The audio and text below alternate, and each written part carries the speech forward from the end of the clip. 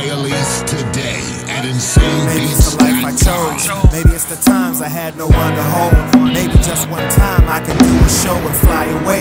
Just for a day, paper planes will be that new days. I sold my season, treetops be the new hang. No butane, sipping liquid cocaine. Visions of my own game, left behind my own name. Every track to find sane. Now I'm going insane, but walk with me. Sky fall like Lockerbie. Now did it happen? Possibly. Definition of addiction, look at what it's costing me. A heart so rich I keep under lock and key. Damn, another casualty. Another casualty, dead inside. Maybe if we talk some healing, it would lead to clearer skies. Maybe when it rains, erase the pain that we drew inside. Maybe when I sing, Lord, I pray the bells ring inside. If I die, you can tell Gavin how I live my life. Tell him life's a bitch, but she was my wife. Married to the game, love the way she lied. What's going on, everyone? It's your boy NH Live Dooney, aka The Real Stevie B. And as you can tell from the title, this is not going to be something pretty. This is not going to be something nice. This is going to just be the real deal, politically incorrect. France, you had it coming. Now, I do want to say this and let it be very clear, because I don't even know why I'm going to do it, because people still going to take the other stuff and totally disregard this and say this is what I'm saying instead of that, and this is what I believe instead of that. But fuck it, I'm going to do it anyway, so I can still refer back to the video and say, if you scroll to this time frame, this minute, this second in this video, you will hear when I say it, that my heart goes out to all the innocent people lost in that tragedy. It is not their fault. It is not their fault their government doesn't give a fuck about them. It is not their fault that they're expendable to their government or any government altogether. It is not their fault. I feel sorry for them. Any innocent life lost is an innocent life lost anywhere is an innocent life lost everywhere. We're a global community. We're global citizens, period. Now, with that out the way, France, you had it coming. Plain and simple. And for anybody that say I'm wrong for saying that, fuck you. I don't care. It's the truth. France had it coming. And America has it coming too. But anyway, before I get off topic real quick, just rambling, I do want to go ahead and say that this is going to be a two-part. I'm going to break it into two parts. The first part I'm going to go ahead is going to be, okay, France had it coming, and the general outrage, global outrage and reaction to everything. And then the second part, which will be in the next video, is the black reaction to what happened. And we're going to go into all of that. But what I really wanted to talk about is France had it coming. I don't care if you don't like me saying that. I don't care if you say it's insensitive. I don't care if you say it's too soon. France had it coming. Paris, France had it coming, period. You think Charlie Hebdo was bad? You think this was bad? What about all the atrocities France has committed itself? France is reaping what it has sown. It has gone into multiple countries around the world, mass killings, rape, torture, genocide.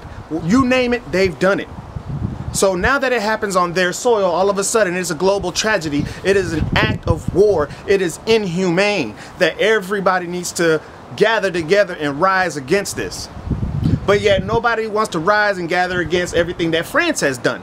Now France, mind you, Paris, France, and I'm actually going in depth into something more closely related to me being Haitian. Now, if those who don't know, Haiti used to be French property. French slave masters had plantations in Haiti, which the slave trade dropped Africans off in Haiti. Now, with that being said, the Africans that were transplanted to Haiti finally revolted, becoming the first black revolution, first black country to gain its own independence and get rid of its slave master. But before we celebrate so soon, you got to understand the conditions of that freedom that they got, that they received. Because history tells us that after the Haitians, the Africans that were transplanted to Haiti and became Haitians, after they were transplanted there, after they got their independence and they kicked all the French people out, France says, well, okay, look, because you've successfully gained your independence, you successfully attained your freedom, we're going to give you a bill now. You owe us money for kicking us out, for freeing yourself. You owe us that. You owe us the money that we're losing not keeping you as slaves. That is the mindset. That was the course of what happened.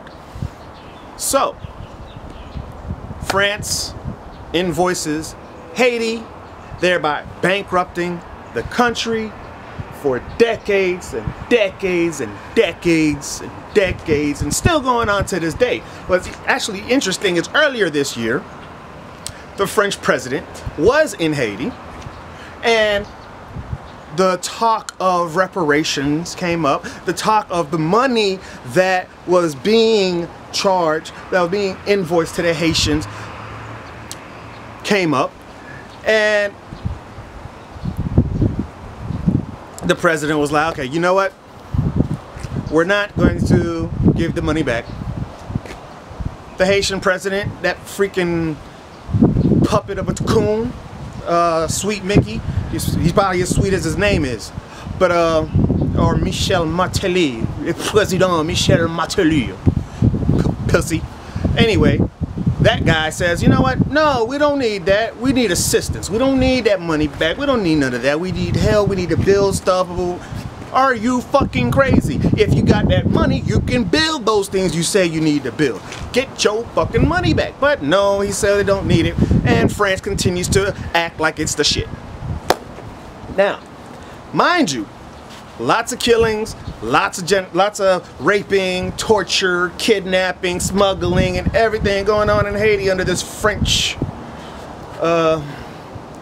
flag and rule or whatever that you want to they want to refer to. But the thing is like, okay, that's just a snapshot, just a snippet of what France has done, and that's just in Haiti, small little Haiti.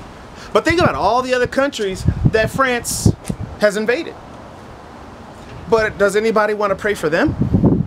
Does anybody want any kind of reparations for them? Does anybody want any kind of recourse for them? Nobody's talking about that. What about all those people the French have hurt? The French brought this on themselves, first and foremost. And honestly, even that killing, because, you know, citizens, our lives are expendable. Whether you want to believe it or not, your government really doesn't give a fuck about your life unless you're one of those people that is bringing enough money for them to give a fuck about you. Until you bring in enough money for them to give a fuck about you, they won't give a fuck about you. Your life is expendable. Because guess what? You could have been, let's just say you were a politician. A high-ranking politician, you know, brush shoulders with the best of them, blah, blah, whatever. You know how they do. Anyway, let's say you were a politician and that Friday night you were going to go out. You're going to go to the theater. You're going to go there. But then you get a text message saying, hey, such and such is going to go down. You're going to have to just back off, chill. They look out for you. You got a high-ranking official, boom. Everybody else, oh, we didn't know it was going to happen. We didn't know it was going to happen. Oh my God, another tragedy. It happens all the time. It happens all the time. All the time. Certain people will be told not to be in a certain place at a certain time because something will happen. Well, it's funny, the Boondocks had an episode like that once, but I'm not even going to go into that. But France did have it coming because the French have done so much globally that it's about time it reap what it sowed. And guess what, America? Yours is coming too. Yours is coming too. You're going to get a knock on your front door from one of these people you want to say is ISIS, carrying the same freaking flag as Al-Qaeda and the Taliban and all that other bullshit, and trying to say it's a new faction, it's this, it's that. It's all the same shit. But nobody wants to address it, nobody wants to talk about it, nobody wants to speak on it, nobody wants to make it as publicly known as everything else they're saying about these Paris attacks. It's stupid. I think I'm gonna have to do this over. Or save some of it.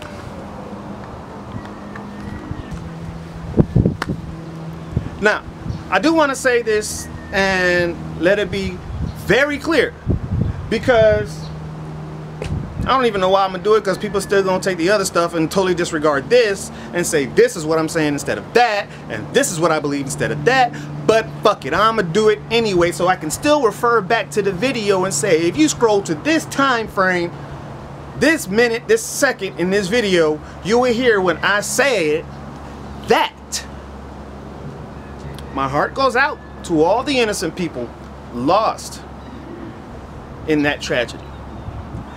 It is not their fault. It is not their fault their government doesn't give a fuck about them. It is not their fault that they're expendable to their government or any government altogether. It is not their fault. I feel sorry for them. Any innocent life lost is an innocent life lost anywhere is an innocent life lost everywhere. We're a global community. We're global citizens, period. Now with that out the way, France, you had it coming. France, you had this shit coming. Yes, you did. Yes, you did. No, you didn't. What about all the killings you've done around the world, especially in multiple countries on the continent of Africa? What about Haiti? What about Angola? Liberia? Benin? Any of those countries? Anything rings a bell? Nothing in your past rings a bell? What about that museum with the fucking heads of all these Africans you have for display? What about that? What about Sarah Baartman? Doesn't ring a bell? That never happened? Oh. What? I'm waiting for an explanation here. Because guess what? At the end of the day, you reap what you sow. You've sowed all of this. And America, you thought 9/11 was bad? You thought 9/11 was bad? Do you know how much shit, how much blood is on this country's hands? Do you know how much blood is on this country's hand? Do you really believe this country is going to escape a fiery wrath of revenge? Do you really think this country is that good that it's going to be able to escape all of that? After everything is done and have never, ever, ever been tried, been taken to any kind of court-martial or any kind of international court, nothing. How come nobody can bring America to the tribunal, the World Tribunal, and try them for crimes against humanity? How come? But then, you know, it doesn't happen to America, France, England, Great Britain, you know, those very predominantly, clearly clean and white, Caucasian countries.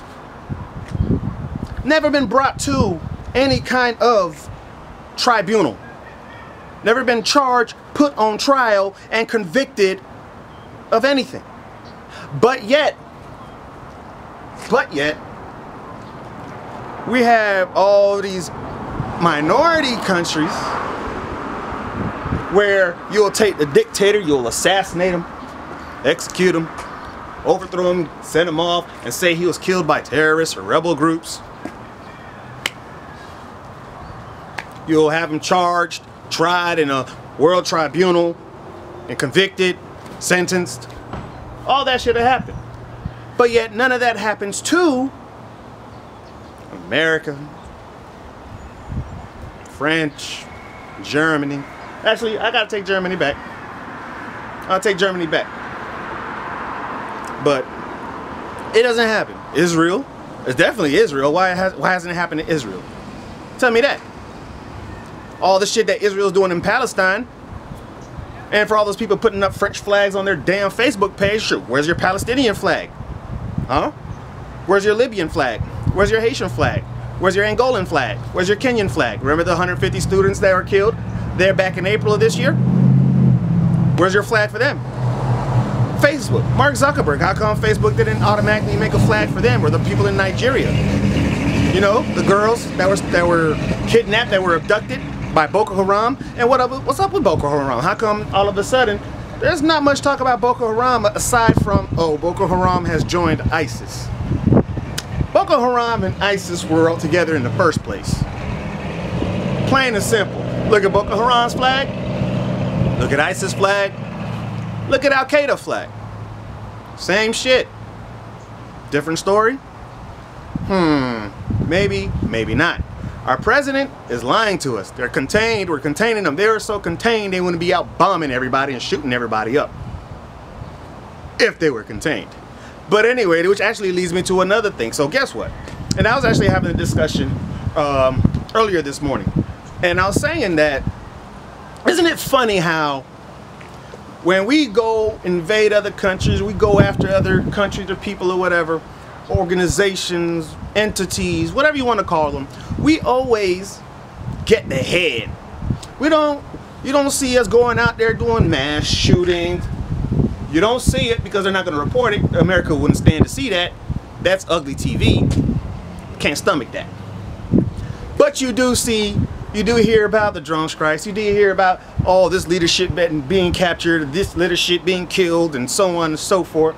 But every time terrorists go do a terrorist attack, all you hear is innocent lives lost, innocent lives lost, boom, boom, boom, mass shooting of innocent lives, nobody hurts there, just innocent people, innocent citizens. Now, here's my problem with this scenario, because if they're a terrorist organization and they're really trying to destabilize or topple an oppressive regime or government, why not attack the government, like heads of state, people in position? Why not attack them instead of just innocent civilians just hanging out, not doing anything to you? Why not do that? If America can go take your leadership, cut the snake's head off the snake, and be quote unquote successful by their own standards, why can't these so-called ISIS terrorists and stuff target high-profile people? Why don't they do that? I'm just saying, if they have all these capabilities, they should be able to go ahead and get them. But here's my theory on that note. My theory on that is that the rebels, the ISIS, the terrorists, whatever, this is my theory. I cannot prove it 100%, but I believe in it a lot. Almost 100%, really. I believe in it. That these so-called terrorist organizations, these Muslim terrorists, are Saudi Arabian, backed by American Western power, and it's all a ruse. That is my belief. And what's crazy is they're killing all the Christians over there and leaving the Muslims, while over here in this country, their Christians are on the list, top 10 list of most dangerous organizations. So explain that. Explain that to me. They're trying to do something, they're working on it, but people don't understand what's really going on, and that I understand. That's a lot of bad news. And I didn't even want to get sucked into the discussion because it's very, very negative and very volatile, very touchy subject or whatever. But it was just like so much was going, and it was one thing after another. I was like, all right, fine, let me say something. I'll finally say something. So here, this was my piece. This was my piece. At the end of the day, I said a lot already, but France, you had it coming. Fuck you. Sorry for the lives lost. Again. See, that's twice in this video now. Sorry for the lives lost. Again. That's 3. Maybe one more time. Sorry for the lives lost in Paris. That's 4 times I've said it now. Very sorry. However, French government, France as a whole, you had it coming. You reap what you sow. America, yours is coming too. Britain, yours is coming too. Spain, you've been pretty quiet. Well, I say you're quiet only because our news doesn't cover much of whatever you're doing. I guess because it's all in Spanish, they don't really care. But as more Spanish people take over our country, maybe we'll start showing more news from Spain as well. I don't know. But anyway, I'm NH Live Dooning, signing out for TLE TV. Make sure y'all check out the second part of this video. It's a 2-parter. France, you had it coming again, but this time the second part is going to go more into the black reaction on social media and overall. Once again, NH Live Dooning, and I'm out. 1.